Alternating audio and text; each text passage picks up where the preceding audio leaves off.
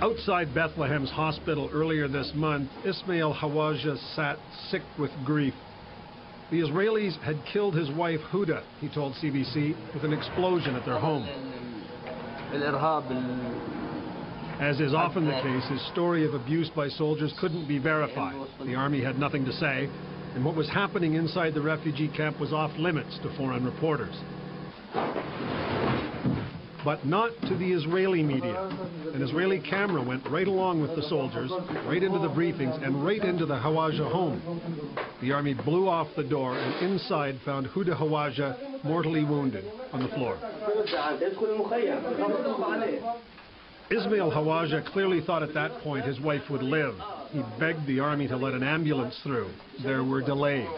The camera captured the terror of the woman's young daughter and her brother's attempt to stop her from showing the soldiers her fear.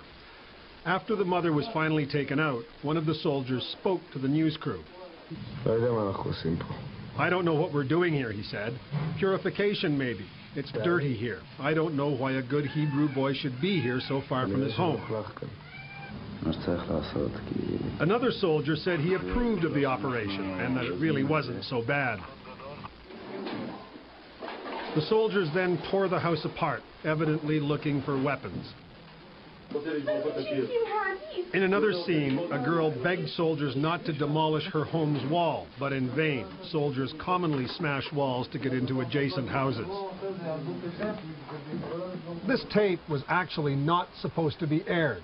The arrangement is this. All three networks here agree that if the army doesn't like what's filmed, the footage is never broadcast. In this case, the army decided this tape was too embarrassing, too damaging, so it ordered it shelved. But this past weekend, Israel's Channel 2 decided to break the embargo, and the army and the government and a lot of viewers did not like what they saw.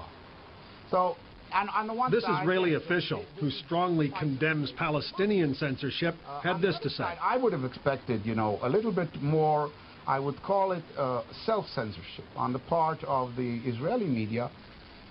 Israel's second biggest newspaper splashed it all over page 1 today under the headline, "Gaffe."